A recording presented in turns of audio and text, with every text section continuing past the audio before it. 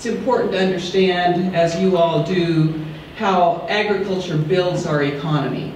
And that's the first thing I want to talk about. And then secondly, how it amplifies our values. Celia Gould, director of the Idaho Department of Agriculture, was one of many guest speakers at the annual Idaho Farm Bureau Legislative Conference this week in Boise.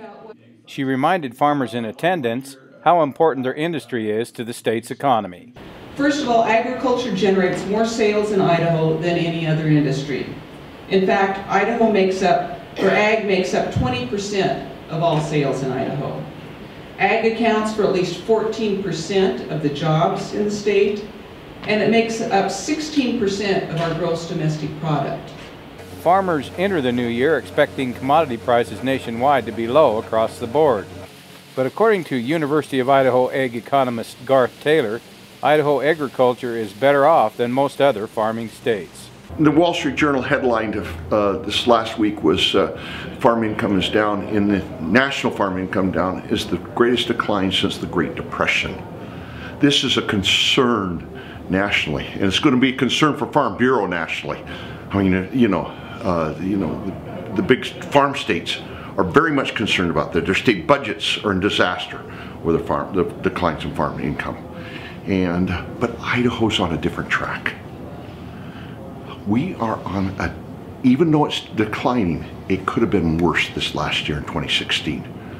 And when looking at 2017, dairy prices are okay. And you have to realize that well over a third of farm cash receipts in the state of Idaho are from dairy. That's the 900-pound gorilla that puts us on a different track for agriculture in the state of Idaho. Speaker of the House Scott Bedke and Senate Pro Tem Brent Hill were also guest speakers. The Pro Tem thanked the crowd for help in passing H.J.R. 5 last November.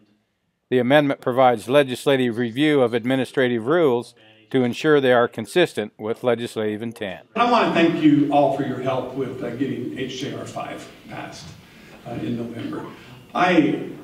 It was not that close, but it was fairly close. There was a lot of misinformation going out about it, and I know probably some in this room didn't support it, but Farm Bureau as a whole did. I'm not sure we could have got it through without Farm Bureau's help. Speaker Bedke updated the crowd on what lawmakers would like to do with a state budget surplus of about $140 million. So we're doing well as a state. You will see us taking that, we'll be prudent with that money as we were taught back at the ranch, and investing that in the state's infrastructure in a major way in two places. Number one, in the education system. Many of my constituents are pulling me aside and saying, hey, that tax cut would be nice, but maybe you ought to put that into the road system. And I think that we're going to see an unprecedented breakup this spring. I think is having an effect on the collective mentality at the State House to maybe shift some of our priorities to investing in the infrastructure, the road infrastructure here. Maxine Bell, veteran co-chair of the Joint Finance and Appropriations Committee, warned against using the S word when it comes to setting budgets. Worst are the best at times. Please don't use the S word. It's not a surplus. It's not a surplus. And if I do have a little extra money, it's one time. You can't plug it in. And you have to remember that. Lawmakers spent the evening at a strolling buffet with Farm Bureau members from their home districts. Grassroots politics at its best.